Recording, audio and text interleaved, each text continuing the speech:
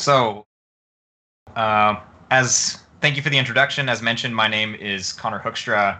I go by code_report online, and this is the first time I'm giving this talk, my least favorite anti-pattern. So I'll quickly go through this about me slide, seeing as I was already introduced. As mentioned before, I'm a senior library software engineer for work on the Rapids AI team. So if you are interested in end-to-end data science pipeline that goes on the GPU, something similar to pandas in Python, but that is accelerated, check us out at rapids.ai. As mentioned, I am a programming language enthusiast, so even though my primary expertise is in C++, I'm learning several languages at any given time. I recently founded and the sole organizer of the Programming Languages Virtual Meetup, so there'll be a slide and a link at the end if you're interested in joining that meetup. I love algorithms and beautiful code so much. I have a YouTube channel, and as mentioned before, my online alias is Code Report. So before we jump into the talk, I just want to mention that something that was mentioned on the most recent CPPcast episode, which is this Black Lives Matter movement that's currently going on. I just want to personally state in the midst of this that I support Black Lives Matter. And I think as a C++ community, we should support this. As Rob Irving, one of the co-hosts of CPPcast, said, I don't think this is really a political issue, it's a human rights issue. So the organization that I personally work for has tweeted out support for the Black Lives Matter movement. So has Bryce, who is the CUDA team lead at NVIDIA, and a number of other senior individuals in the C++ community. So Titus Winters, Chandler Carruth, Eric Niebler. And although these individuals aren't speaking on behalf of their organizations, I think it's awesome that these senior individuals in the C++ community are speaking out in support of this movement. And it looks like there's about 120 people that are watching this live right now, and hopefully more later online. I'm going to post a link in the chat, hopefully it comes up now, to this tweet that CPPcast, which I consider sort of one of the voices of the C++ community, they tweeted out in support of the Black Lives Matter movement. So in this tweet, it links to some organizations, the Black Lives Matter website, ACLU, and a number of other tech organizations that you can support. At a bare minimum, the least we can do is to tweet this out, retweet it, like it, and share it with people so that we can show that in the C++ community, we support the Black Lives Matter movement and diversity and inclusivity. So with that being said, let's jump into the talk. So this talk starts from a talk that I recently gave at the 2020 PyCon online conference. And in this talk, the talk was titled Beautiful Python Refactoring. I introduced this anti-pattern that I'm going to be talking about today. So for the first bit, I'm going to show sort of a few slides that I showed in this talk where I first introduced this anti-pattern. And the purpose of this talk that I gave at PyCon 2020 was to take initially a piece of code that was roughly 60 lines of code, and then to refactor it down to first 10 lines of code, and then even simpler to just like 4 lines of code. So I'm going to show the initial bit of that refactoring, which starts with this for loop here. So this is Python code. You don't need to be a Python expert in order to understand this. I'll walk you through basically what it is, but it's very similar. It's almost pseudocode. Python tends to be very easy to read. So the first refactoring that we're going to do with this for loop is by noticing that we're initializing this variable I, and it's going to act as an index. And then for each iteration of our for loop, we're incrementing that index. And one of the things that I point out is that there is explicitly an algorithm or a function in Python that we can use to avoid having to use this variable here. And that function is called enumerate. So if we use enumerate, what we do is we pass tr elements to enumerate, and that is going to bundle each of the elements in the first row of our tr elements 2D table with an index. And then we can destructure, or in Python they call this iterable unpacking. It's the equivalent of C++ 17 structured bindings, where you take a pair or something that can be destructured, and then you destructure it and name its components. So I here is the index, and T is each of the elements in the first row of this table, tr elements. And now we've avoided having to initialize this variable and then modify it for each iteration of our for loop. So that's the first change. The second change is, I want to point out that in different languages, we call enumerate different things. So I think most commonly it's known as enumerate. There's currently a proposal for C++ 23 that I believe Corrington wrote to add enumerate to the ranges library. But in other languages, it's called with index or indexed. So the next change is noticing that the index that we are using from enumerate only gets used in one spot. And that spot is in this print statement. So this code initially came from a blog that was supposed to be an educational blog. So my guess is that they were adding this line in order to just help out the reader of the code understand, or the user of the code understand what it's doing. But at the end of the day, we don't actually need this print statement. So we can just basically delete the print and the enumerate that we just added. And then that's going to simplify our code to the following. And after this, we can see that we don't really need to name the t.content. The text.content. We can just replace that in a single line. And if you're familiar with Python, when you have this pattern of initializing an empty list and then inside each iteration of your for loop making a call to append, you can replace this pattern with something called a list comprehension.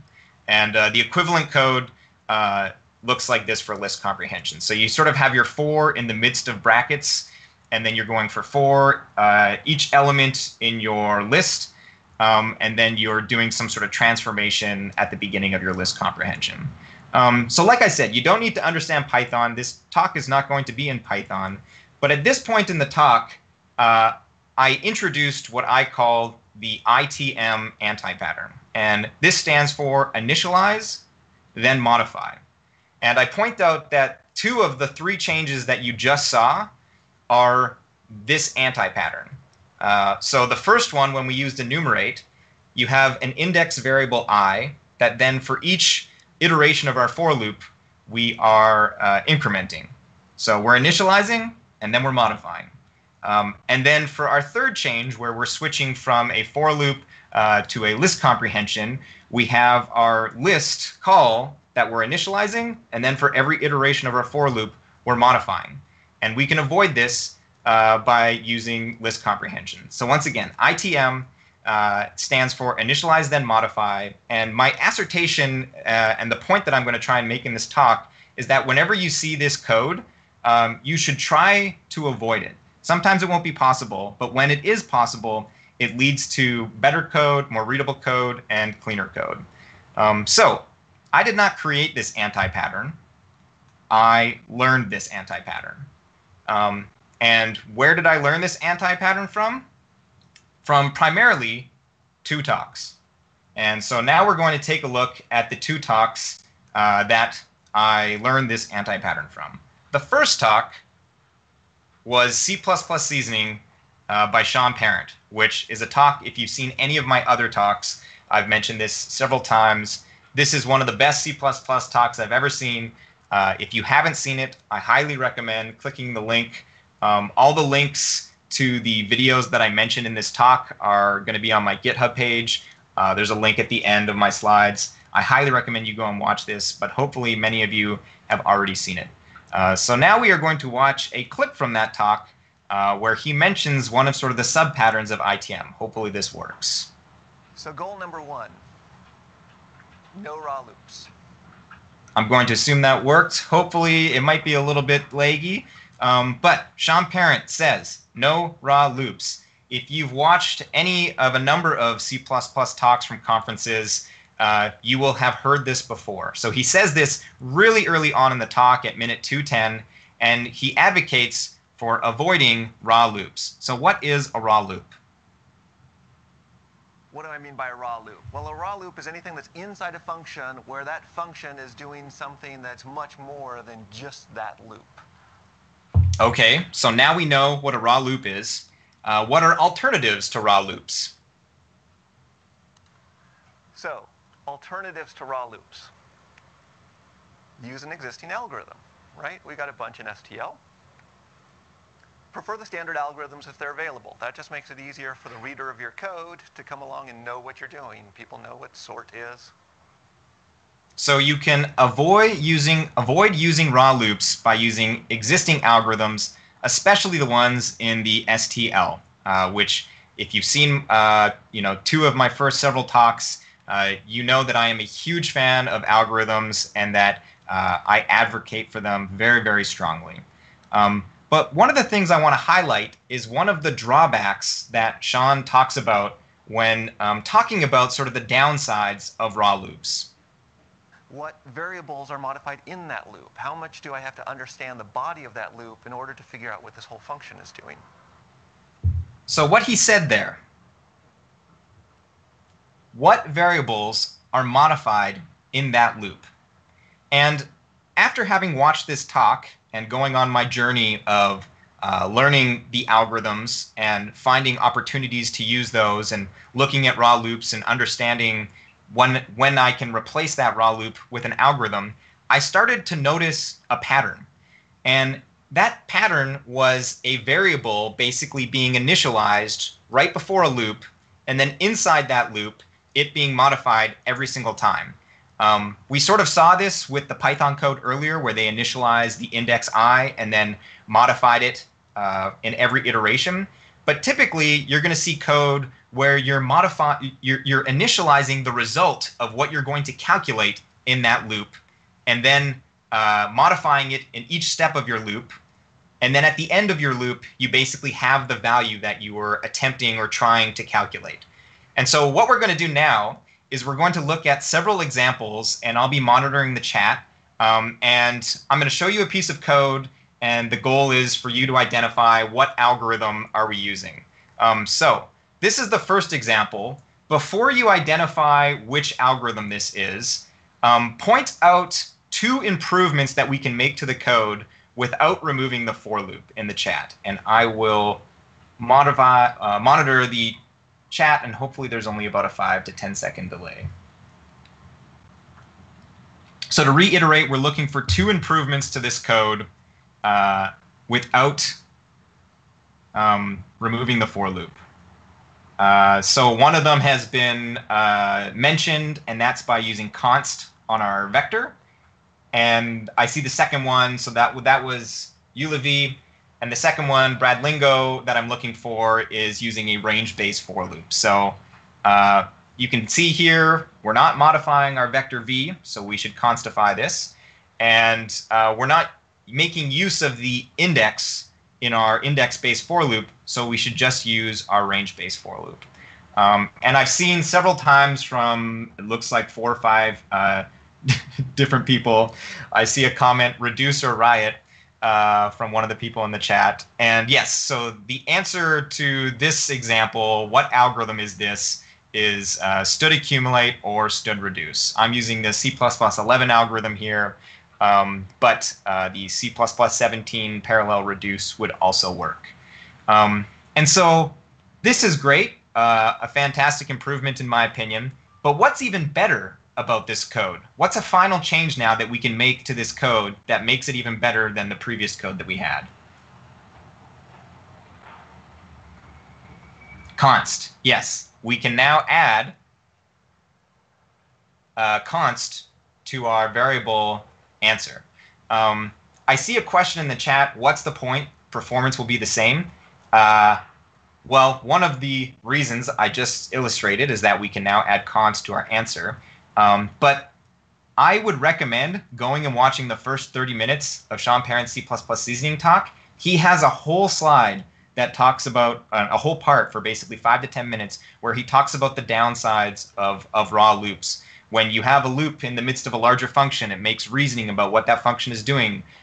It's much, much easier. So these are all trivial examples, but when you have raw loops in the midst of larger functions, it's so easy to accidentally introduce time complexity pessimizations without realizing it. But that's not what this talk is about. This talk is about the ITM anti-pattern. I highly recommend going and watching the C++ seasoning talk by Sean Parent. He does a better job than I will ever be able to do about convincing you that you should use algorithms. And let's move on to now example 2. And yes, someone also mentioned in the chat, understandability. You immediately know that you are adding things up without having to look at the content of the for loops. So this is example 2. There's no improvements here. The game is just, once again, identify which algorithm this is.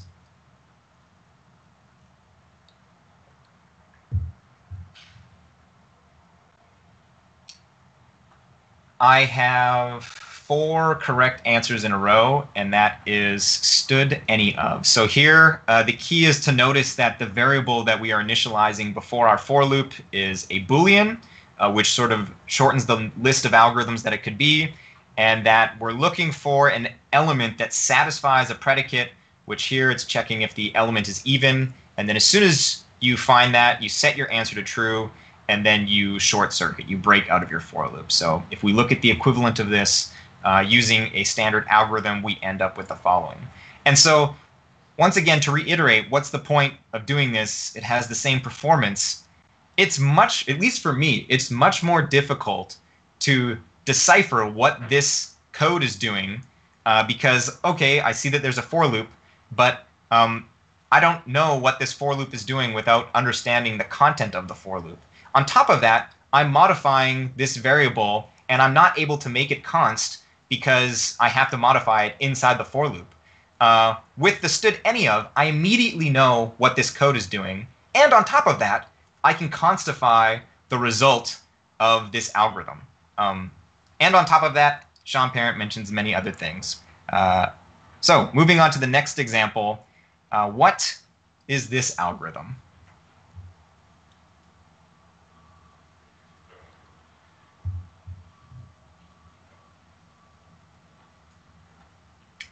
And I once again see 5 correct answers in a row. This algorithm is indeed COUNTIF. I also saw a comment from someone, it's so unfortunate that I have to specify cBegin and cEnd.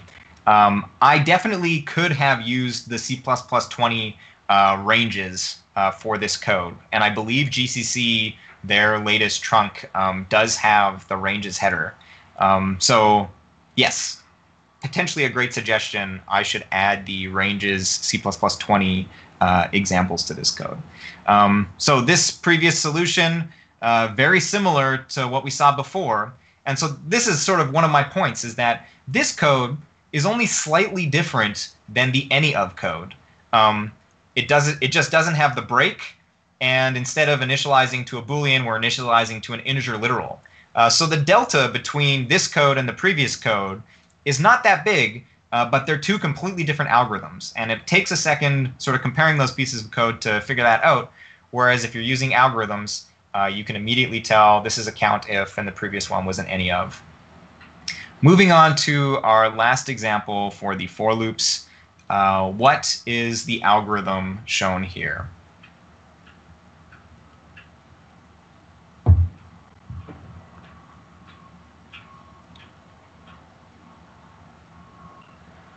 So once again, I see 4 or 5 correct, 6 answers.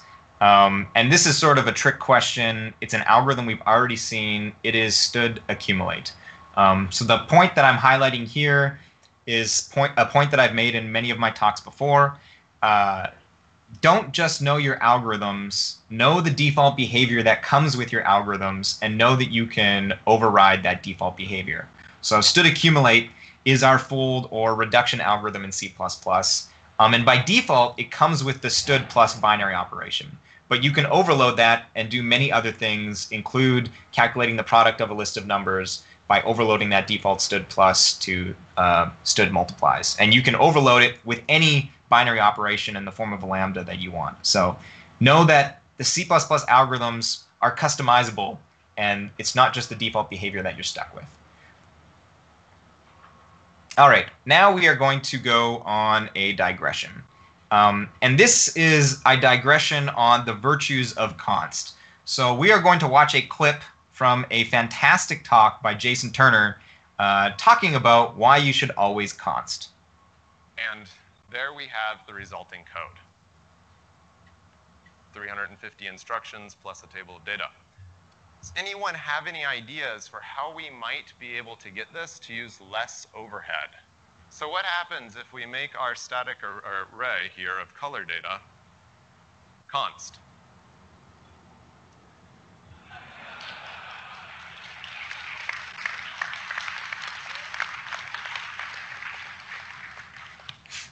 So if you don't currently use const anywhere you can, I bet you will after this talk.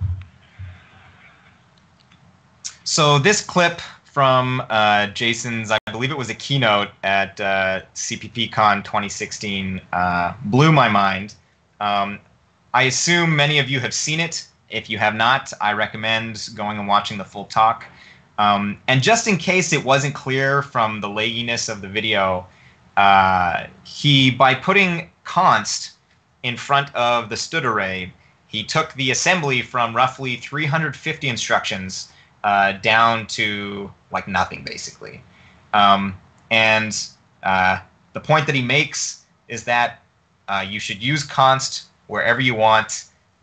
It's fantastic, and I don't think you should be able to argue against using const after seeing this clip. So being able to modify your code or refactor your code to enable adding a const, it helps the compiler in massive ways. So we should always be trying to refactor our code in order to introduce const where we can. And this code is the previous solution that we saw for our std accumulate. And the point that I want to make here is that if we look at the equivalent code in Rust, it looks as follows. And by default, variables are const in Rust. They have an opposite keyword in Rust called mut or mute. And this is basically for doing the opposite of what we do in C++. So by default, all their variables are const. And if they want to have a variable that's modifiable, you have to put the mute keyword in front of your variable. And I think it's basically acknowledged within the C++ community that this is the correct default. Vittorio Romeo had a proposal that potentially could have enabled doing this. It's never going to happen due to legacy and ABI compatibility.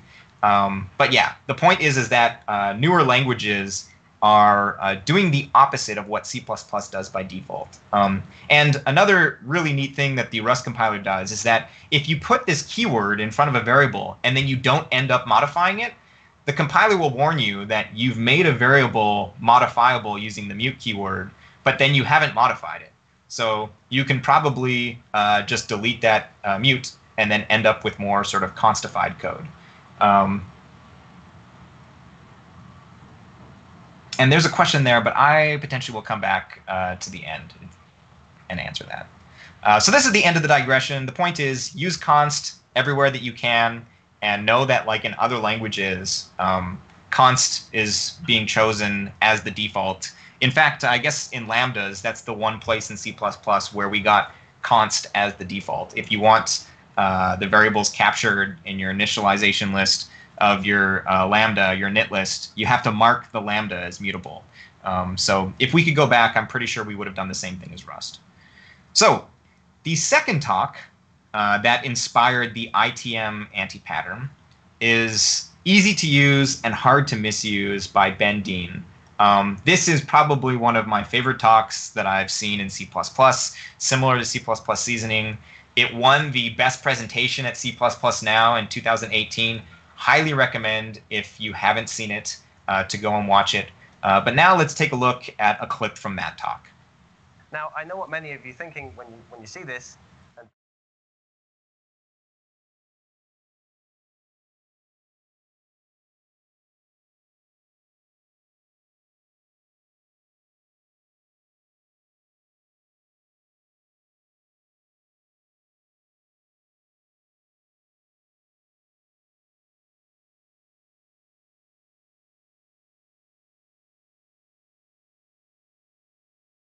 Here.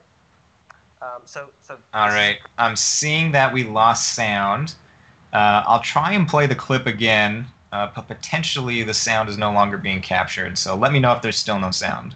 Now, I know what many of you are thinking when you see this, and probably, since we're all in this room, au fait with C++, you're thinking of an immediately invoked inline initializing lambda expression, as many eyes as you like lambda expression. And this might be good, depending on your code base style. This avoids the initialization declaration split. This allows us to make the const, although I didn't put it up here. So this is a pretty good alternative. So sorry about losing the audio. Like the second time round that worked. So a couple things he mentions, this I plus LE immediately invoked lambda expression.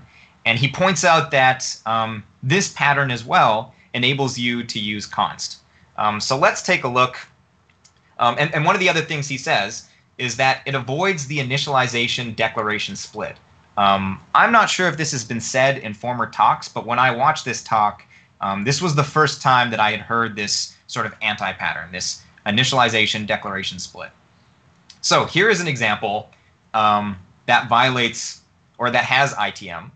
And let's talk about how we can refactor this. So we have our variable pet that we are initializing to just be an empty string.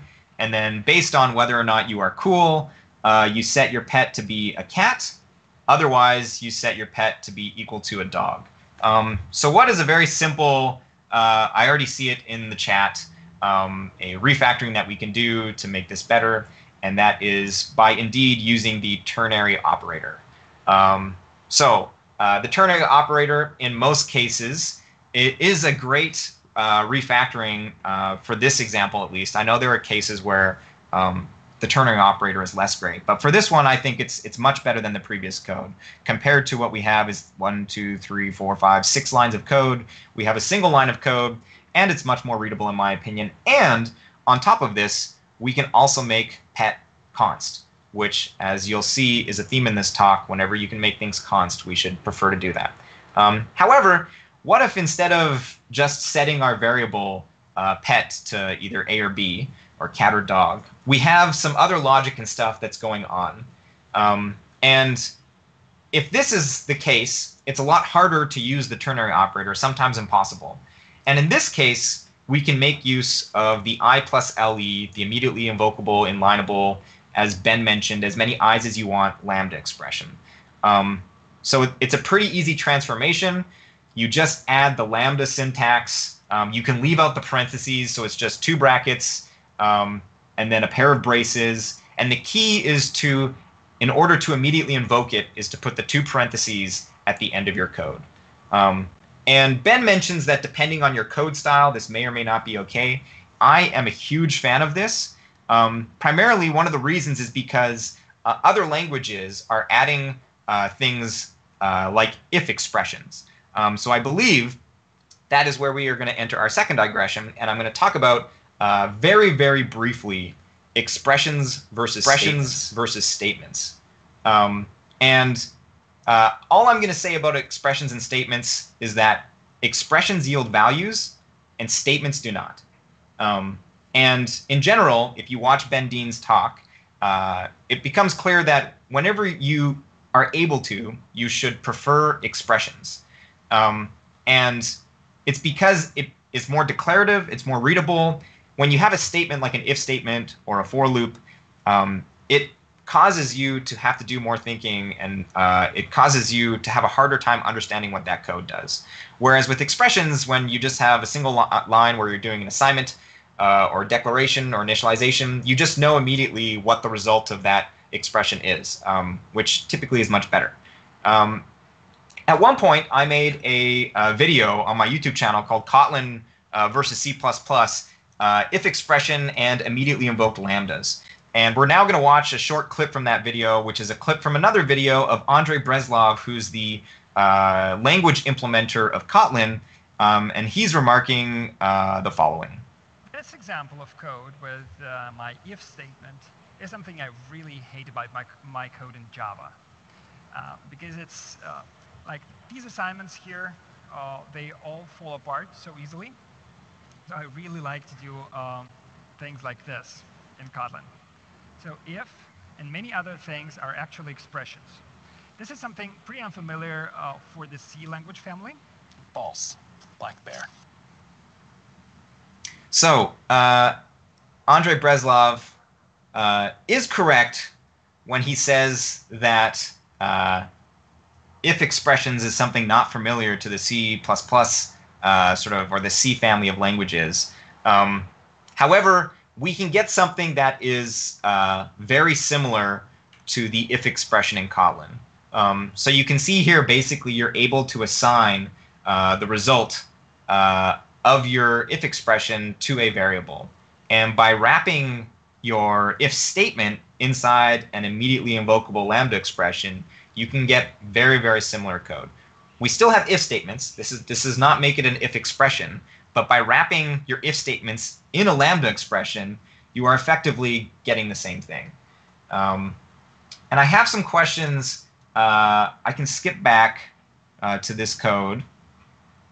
And people are asking, is pet now here is this a Lambda?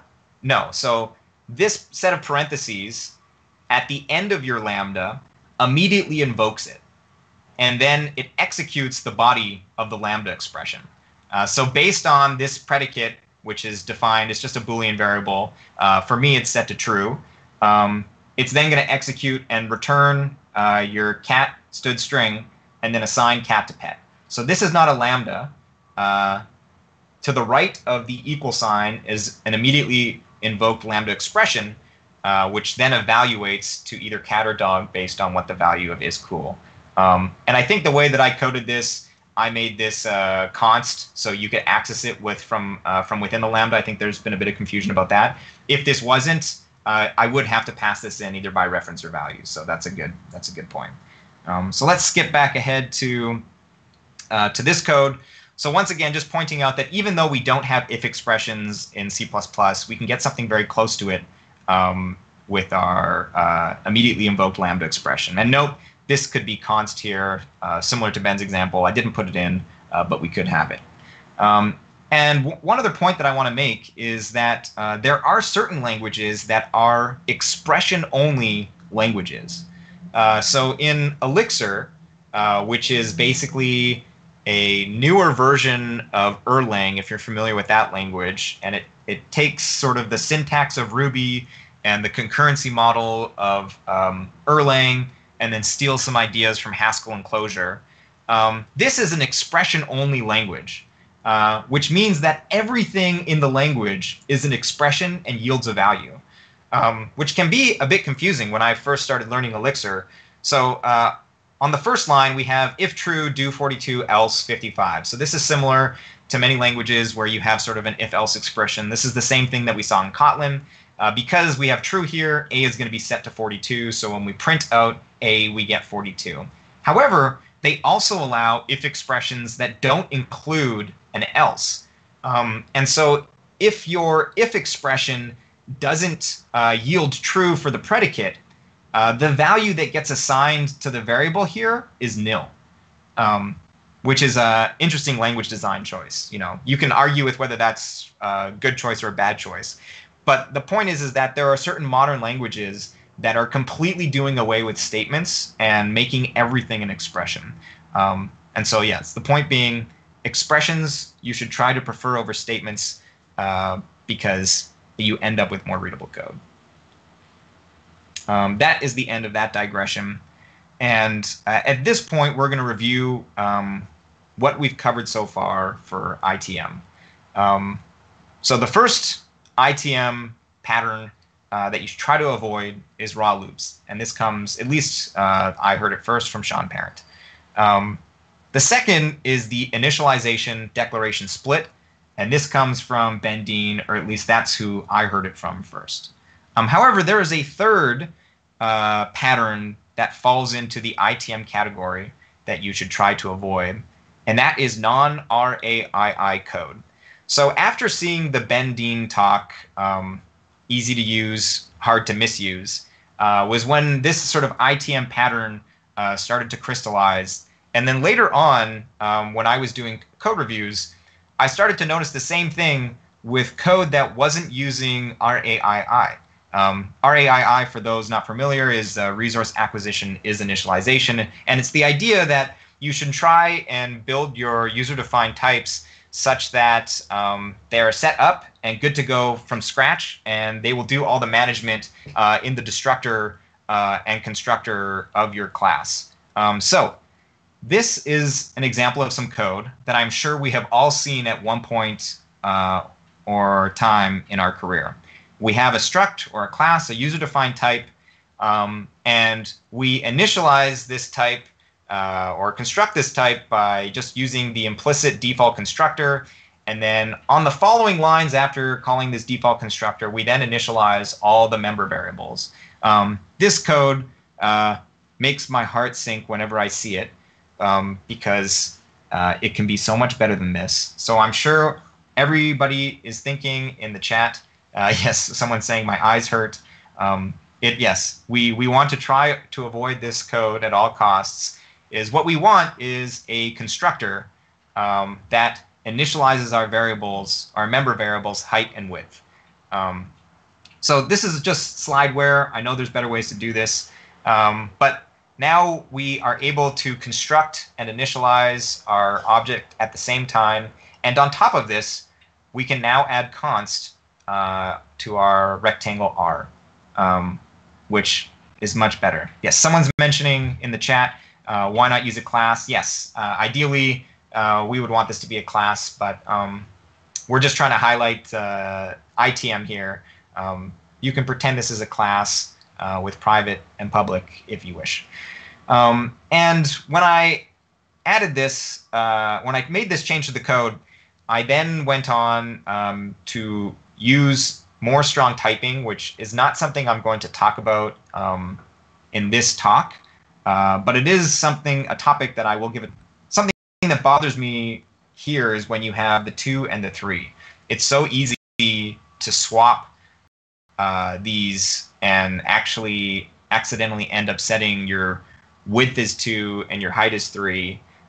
So on Compiler Explorer, you have access to Jonathan Beccara's named type from his Fluent library. There's a number of examples. I know Jonathan Mueller, he has a safe type or a type safe, which is very similar to this. But in my opinion, preferring an interface that relies on stronger typing that necessitates you or means you have to add this to the interface. To me, I like this much better because you know now you're never going to mix up your height and your width. In the chat, someone's saying, in this case, there's no need for a constructor. I guess that's true. With the struct, they already have an implicit one that you can add that. So that's a good point. But in a non-trivial case, you definitely will need the constructor.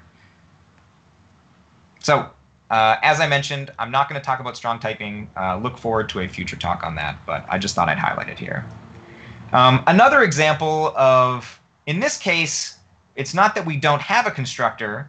It's just that we're not utilizing the constructor that we could be utilizing here. So I could ask, but I know that all of you know the answer.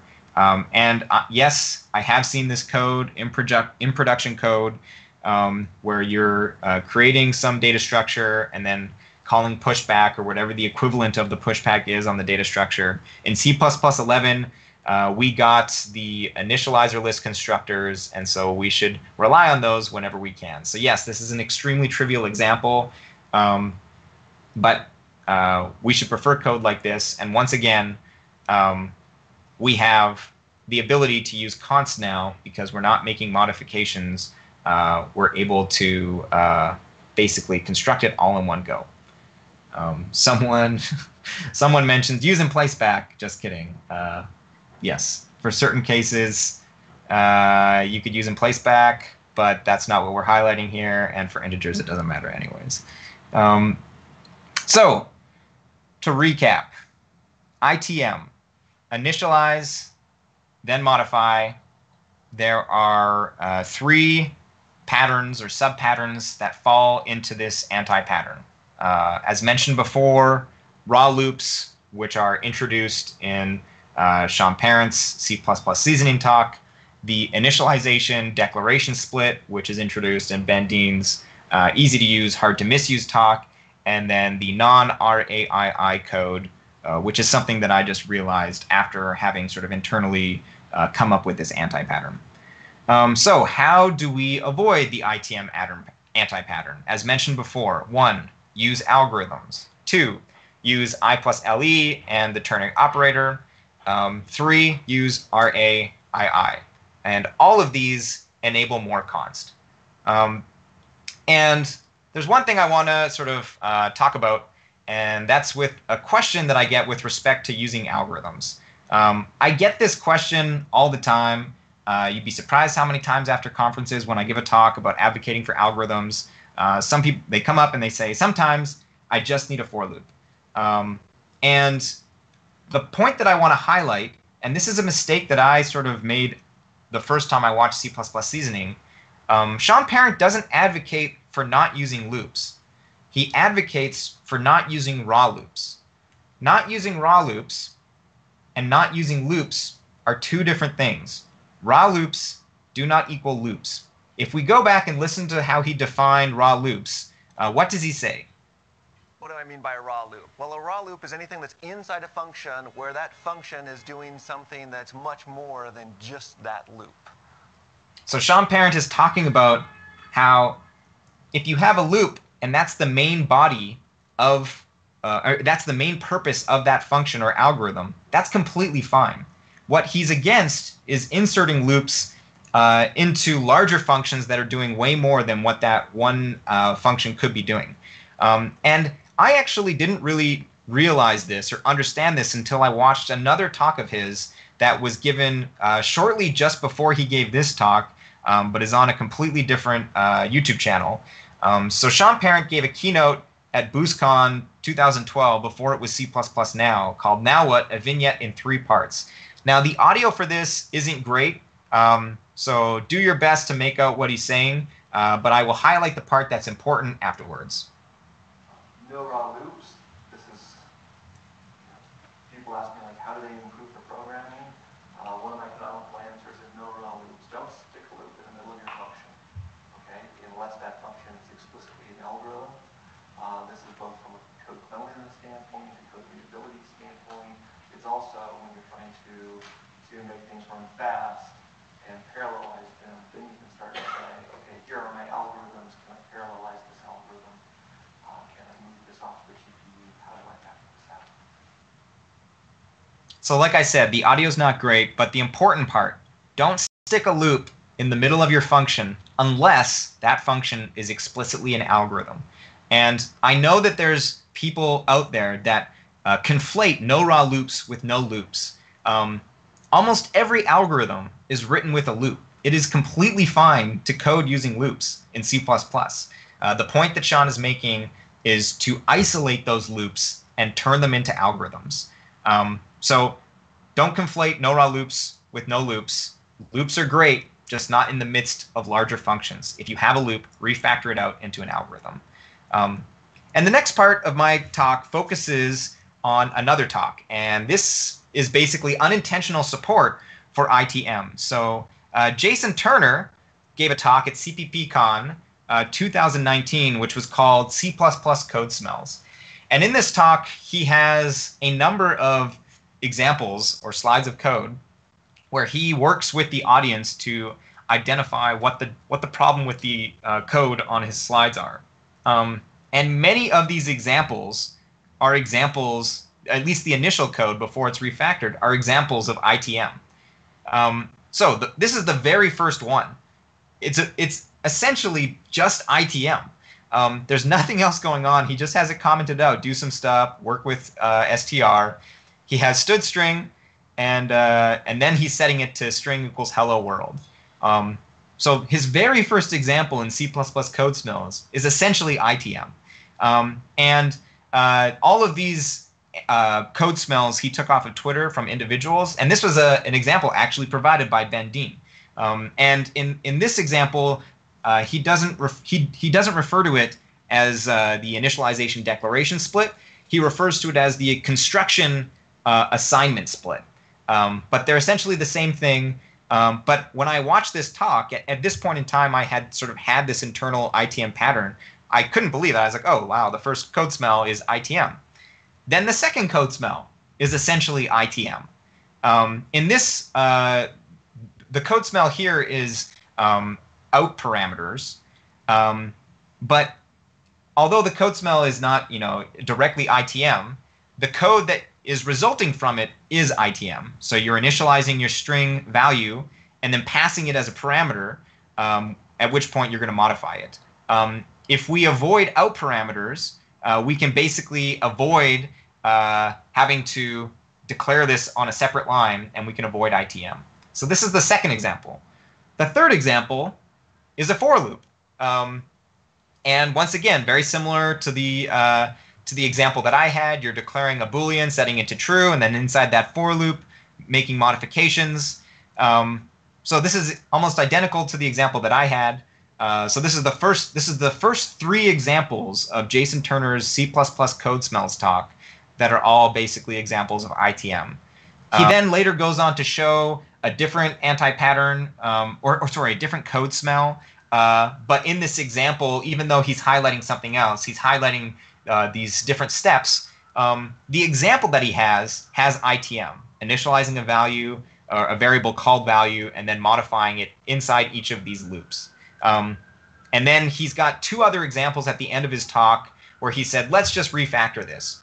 Sure enough, on the very first line, he's declaring length and then initializing it later on. So this example violates ITM as well. And then the last example that he shows is also violating ITM as well.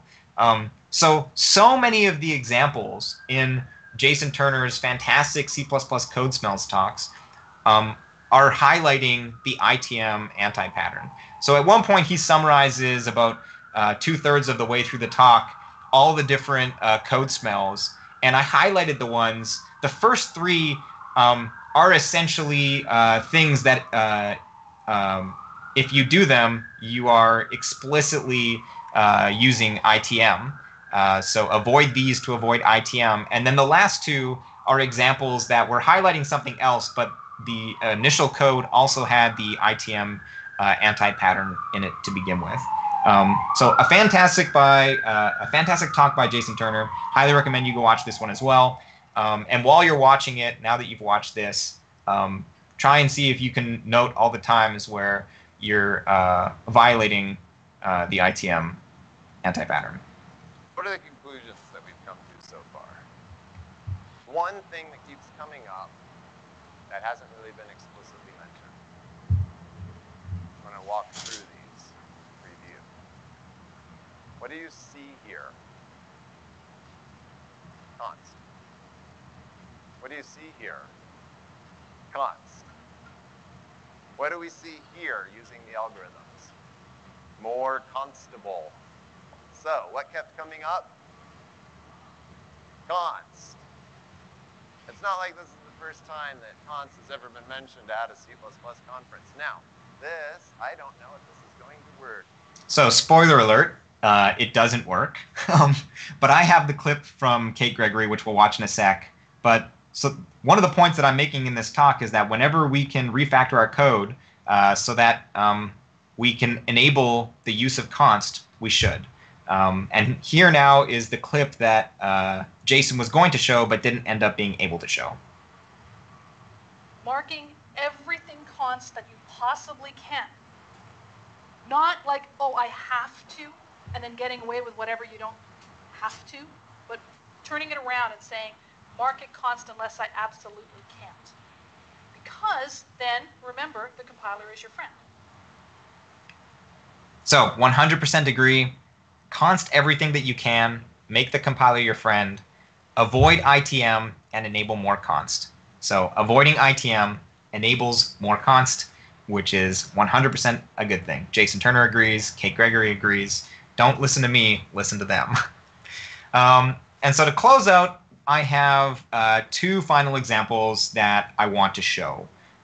So the first one is I believe, from a tweet that got sent out in response to the Python talk that I gave. So the individual said, thanks for the talk. However, I'm having trouble avoiding the ITM anti-pattern with the following piece of code. So here is this piece of code blown up. If you want to compare, you can see that they're the same. And in order to make it more understandable for myself, I added the actual, or an example, I just made it up, of the dictionary that the individual mentions. So essentially what this code is doing is it is trying to go through each of the votes. So you have a dictionary with a person's name for the key, and then for the value, you have a list of votes that I believe the people are trying to nominate someone. So you're allowed to nominate multiple people, and this piece of code is going through all the nominations. So it ignores the keys and goes through all the nominations and then creates basically a frequency count of how many times each person is voted for. So I was confused initially. So if we walk through this code, we're initializing nom, count, dict to be a dictionary, and then we're going for each key value pair and nominated. We're then going for each name in the nominated list of that key value pair.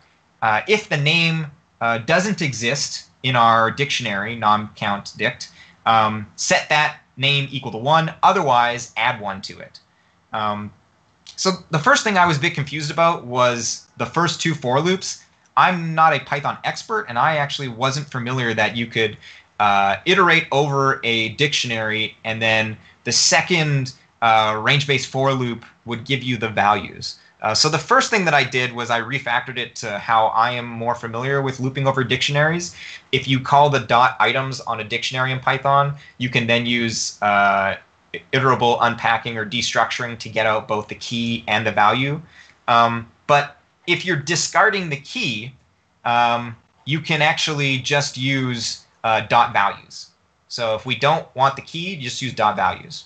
And I've seen in the chat 2 or 3 different people already mention the next optimization, and that is using a default default dictionary. So you can see here on the final 4 lines, we're checking, does it exist?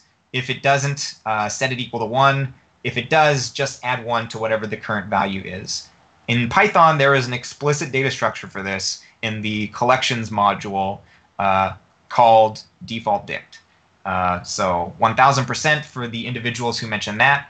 The way you use this is to basically specify the type of your default dict, and then now we can get rid of those two, the conditional statements, so the 2 lines here, and then the 2 separate lines where we're setting equal to 1 and then adding 1. We can get rid of all of that and just use plus equals 1, which is similar to what we have with the C++ map and unordered map.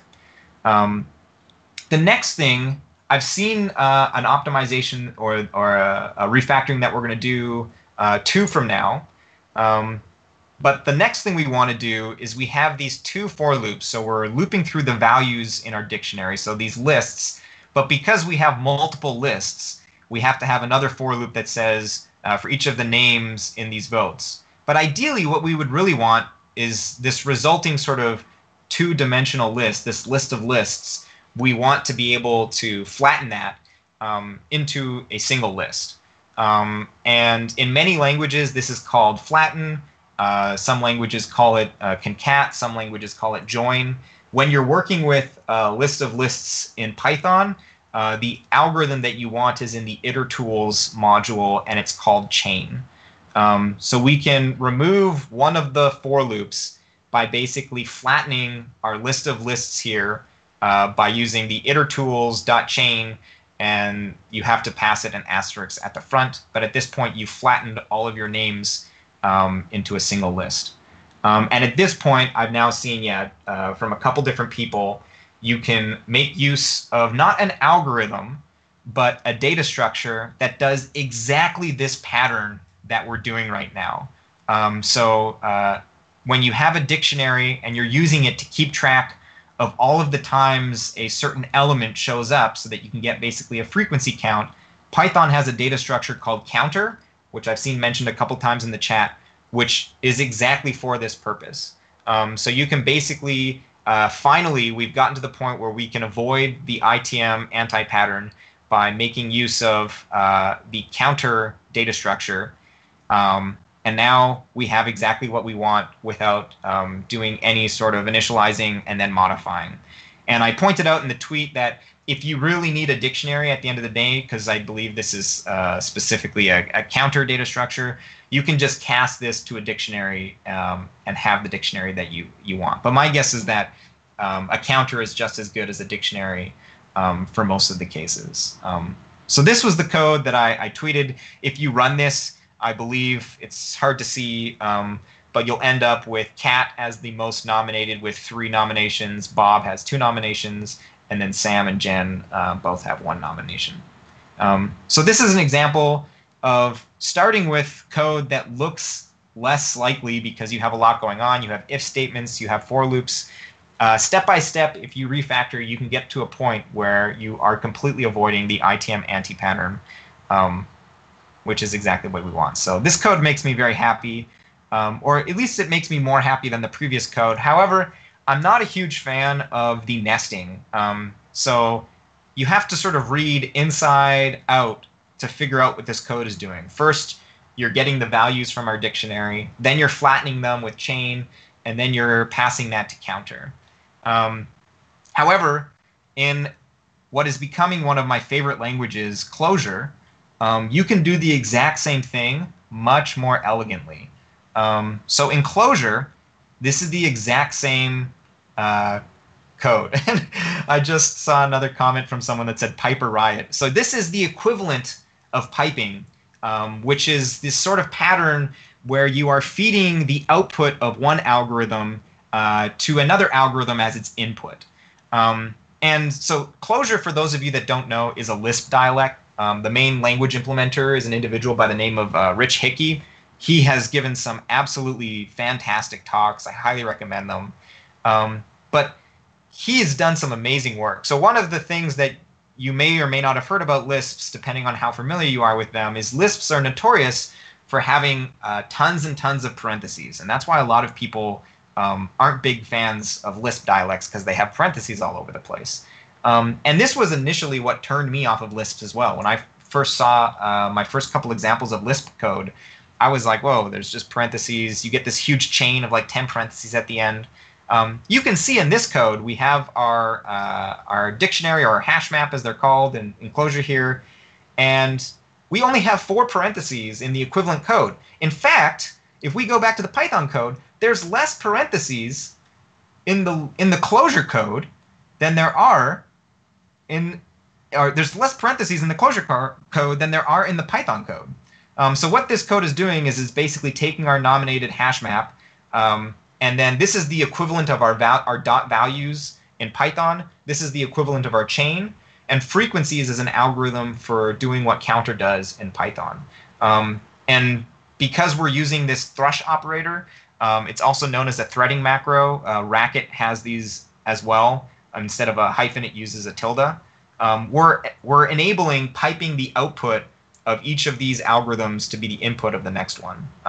Anyways, I highly recommend looking into Clojure or Racket and learning about threading macros, because they're absolutely beautiful. And I think my next slide is, I guess, just zooming in on this, which we've already looked enough at. But the slide after this is in the programming languages virtual meetup. We're working our way through the structure and interpretation of computer programs right now. And I believe in early chapter 2, it might have been chapter 1, there's an example of calculating an approximation of pi using Leibniz's formula. And using the threading macro in Racket, you end up with this, what I consider extremely elegant solution, which takes the first n odds, depending on how precise you want your approximation to be, then chunking them by groups of 2, multiplying those chunks, dividing them by 8, and sort of taking the inverse, and then adding them up. And here you get an approximation for pi. And anyways, if you have sort of opinions on Lisps and that they have too many parentheses, I would highly encourage you to reconsider, because they're very beautiful in my opinion. And last but not least, example number 2 is from a YouTube video that I posted several months ago that covered a problem from the LeetCode competitive programming website. So I covered the solution in 13 different languages. We're not going to look at all of them. In fact, we're only going to look at the Python one. But this problem states, given an m by n matrix grid, which is sorted in non-increasing order, both row-wise and column-wise, return the number of negative numbers in the grid. So note that for this problem, I did not solve this in the most performant way possible. I ignored the fact that the values in this n by n grid are sorted. I basically used this as an example to compare the different algorithms for solving this sort of in a functional, compositional way. So I didn't solve this optimally. I solved this to highlight like the different ways to flatten and filter and reduce. And if we take a look at how you might solve this, you're going to see we have a 2D matrix. Here are all your negative numbers. You can turn this 2D matrix into a 1D vector by flattening it. We can then filter out the positive or non-negative numbers and then just take the length of the resulting filtered list, and you end up with your answer. So as I said, this is not the most efficient way to solve this problem, but my goal wasn't to solve this in the most efficient way. It was to compare the different names of the algorithms in different languages. So if we take a look at all of those, I'm not going to spend much time on this. Feel free to check out the recording afterwards. But you can see that we have filter and length in our Python solution. In our Ruby, we have flatten and count. In C++, with our ranges, we have join, filter, and distance. And it lists out all the equivalent algorithms in the different languages that I cover. However, like I said, we're only going to look at the Python solution. And this is the first solution that I show. So we have our function def count negatives. It takes a list of ints. And right at the top of our solution, we are setting our answer to be 0.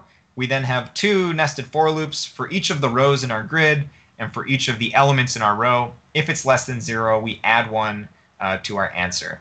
And once we're done this nested for loops, you just return the answer. This overwhelmingly is the solution that you will see on the forums that post solutions on how to solve this.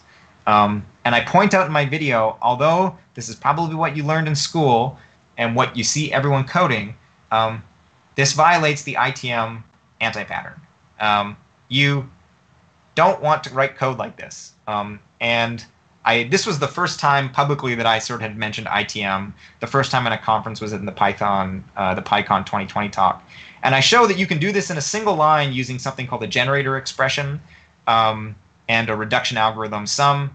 You've got your 2 nested, your generator expression that nests for j in grid and for I and j, I less than 0. A couple people criticized that technically this returns a Boolean and then you're summing up Booleans. So if you wanted, you could actually map this to an integer 1 or 0, but it still works like this.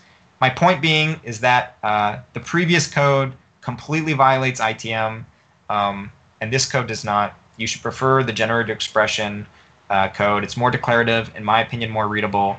However, I posted this on Reddit. So enter Reddit, which is probably a mistake. We should probably never go to Reddit to have discussions. I posted this video on the r/programming subreddit. And I posted it 13 different programming languages, 1 problem. And one of the comments that I got was the following. The unidiomatic, old-fashioned mutating Python method is the one that every developer from every language will immediately be able to decipher what it does. And I responded, I agree with your statement. So I don't think this individual is wrong. I think they are absolutely correct. The largest number of programmers across every language will be able to read the ITM code. I then go on to say, however, you don't state whether you think this code is objectively better, which I would adamantly argue it is not.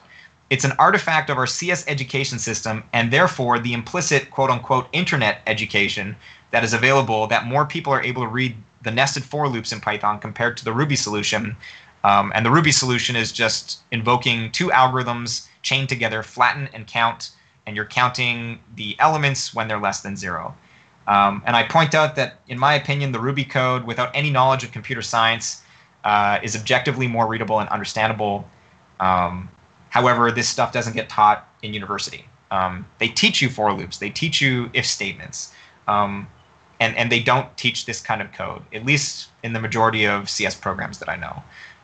And what's really interesting is that later on in the discussion, the same individual points out that, we don't need your sort of compositional code, your functionally compositional code. I just want to count something. And so this was his words, his or her words. I don't know. And I just found it incredibly ironic or paradoxical that in the language that they're using to talk about what we wanted to do, they're naming one of the algorithms that we could be using. And so this individual is halfway to already arguing for like the functional programming, sort of more declarative, functional compositional style. And they just can't come to terms with it.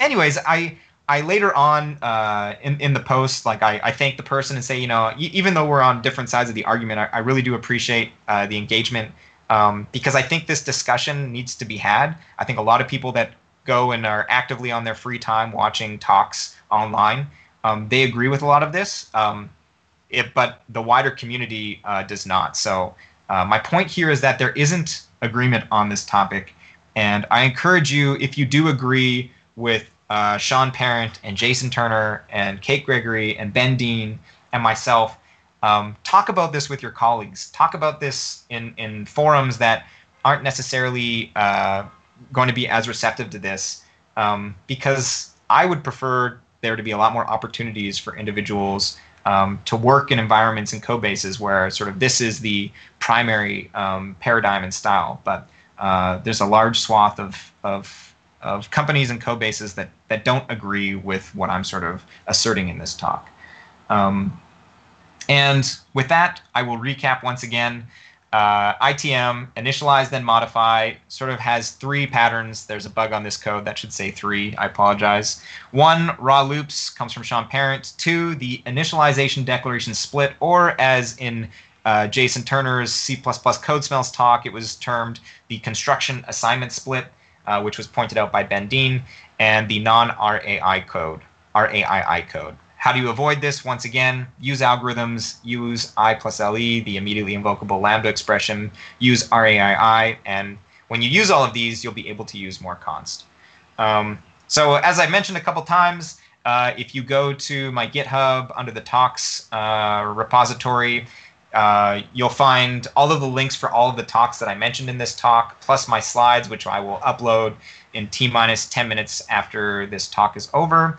I've stolen quite a bit of content from other individuals, which I always feel bad about. So please go and follow these individuals on Twitter: Sean Parent at Sean Parent, Jason Turner at Lefticus, Ben Deane at Ben Deane, and Kate Gregory at GregCons. It makes up a little bit for me stealing so much content from them. And as mentioned at the beginning of the talk, if you're interested in joining the Programming Languages virtual meetup, follow the link, and thank you. And at this point, I can answer any questions that there are. I know that I haven't been looking at the chat for the last couple of minutes. So then I take the opportunity and thank you. Thanks a lot for the great talk. Since you're able to read the chat yourself, you just figure out which questions are worth to answer.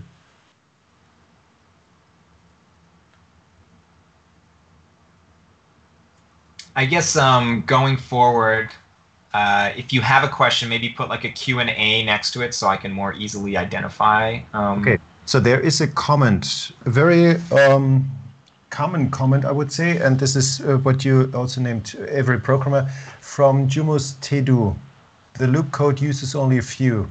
It's a little up. Perhaps you have to scroll a little bit. The kind of comment that I also usually get in my training classes. And this is exactly what I asked Ben Deane 2 weeks ago. Oh, not exactly, almost. How would you respond to that? Yeah, so if I'm reading the correct comment, it says the loop code uses only a few basic but commonly known flow control mechanisms and keywords, nothing really language specific, and therefore it would also I would also consider it more readable. Yeah, this is sort of slightly different than the question that Ben got. I remember Ben got the question, I don't consider algorithms readable because I don't know them well. His response was, start using algorithms and 2 or 3 weeks later, it'll be just as readable as your raw for loops that you're used to. This one, I think more is asking, I can take what I know about for loops and if statements from language to language, but for the algorithms, as pointed out with sort of the enumerate example, different languages call algorithms different things, and that creates an overhead. So I would consider the for loop and the if statements more transferable. I would, to a certain extent, agree with that. You're not wrong. For loops are typically called for loops in imperative languages. They don't change that. Whereas different algorithms, there's a lot of consistency. I think almost every single language that has filter calls it filter. Almost every single language that has map calls it map, except for C++, we call it transform. So when it comes to sort of the bread and butter algorithms, there typically is, they do have the same names, but when it comes to the less well-known algorithms, there is a difference. I guess my response to that would be, primarily you're probably only operating in one language. I assume if you're at a C++ meetup, it's C++, which means that you only need to learn the C++ algorithms. And yes, that does require a certain amount of time. But like when you are learning about C++ 14 or 17 or 20, like upping your skills and increasing your ability to write readable, maintainable code, it is going to come with like a certain amount of investment.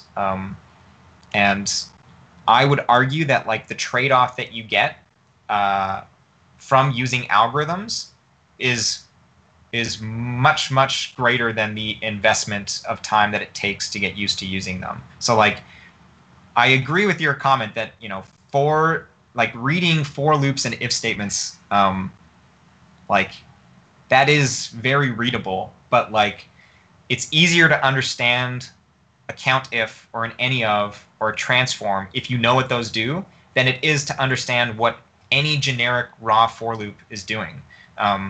Because they all slightly look the same, and then you have to go and understand what is this loop doing. When I see a count if, when I see an any of, I know exactly what it's doing. QA, what about when stood algorithms produce slower code? I've gotten this question several times, and my response has always been like, show me an example where an algorithm produces slower code. I think more often than not, like overwhelmingly more often than not, you're going to end up with more performing code than you had before. There are certain algorithms that have different implementations based on the underlying iterator type. A lot of people don't think about that. Depending on the data structure I'm working with, if you are using a raw for loop, you're going to end up with like way worse time complexity. And if you watch Sean Parent's talk, he points out in like a really good way like how easy it is to miss like performance pessimizations, because in a raw for loop it's just so much harder to see and reason about time complexity, whereas when you're using nth element, when you're using partition, those are linear runtime algorithms. And so if you have an example, I'd love to see it. I remember one of the first times I gave a talk locally in Toronto, my site manager, who doesn't write a ton of code in C++, or at least modern C++, he was watching me give my algorithm intuition talk, and he had the exact same thing. And he was like, I'm sure like a raw C for loop has got to be faster than an algorithm. He went off, implemented something, was about to come and show me, and then was like, oh, wait, I haven't turned on optimization yet. And sure enough, the code that he ended up writing with an algorithm not only was as fast, but actually generated less instructions, like less assembly code. And so, yeah, I haven't been presented with any examples that really are slower when using an algorithm. Yes, I knew I was going to get this question, Devable. You often use .cbegin instead of the 3 methods. I actually realized this last night at like midnight, and I had all the gobble links working, and I didn't want to go back and change it, but I actually prefer the free methods, not the .cbegin. So that was just a mistake when I was preparing for this talk.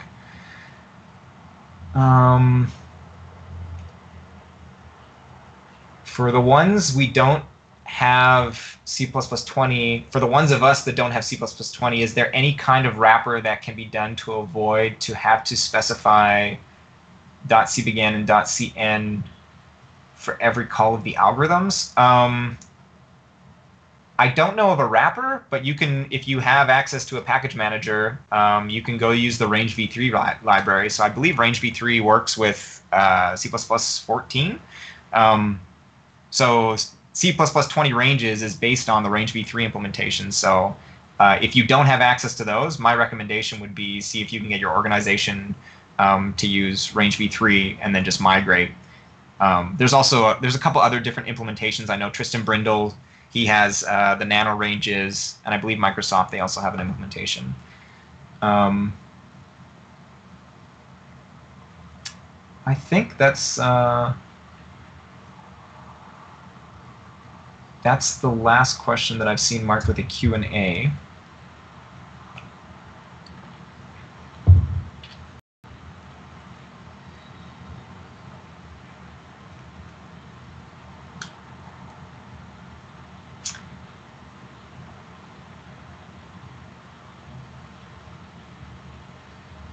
Someone mentioned that in their code base, they just have like manually wrapped a bunch of algorithms so that they can just pass the data structure and behind the scenes pass the iterator. So that's also an alternative, I guess. Yeah, and someone has pointed out, JG424, that rangev3 has many more useful algorithms than what is going to be in C++20. Yes, 100,000%. I was actually trying to code up the C++20 ranges equivalent of one of the Python examples, and I just gave up after a certain point because it's just, you're so limited by what you have in C++20. So yes, look forward to C++23. Over time, we're going to be getting more and more of the rangev3 library in.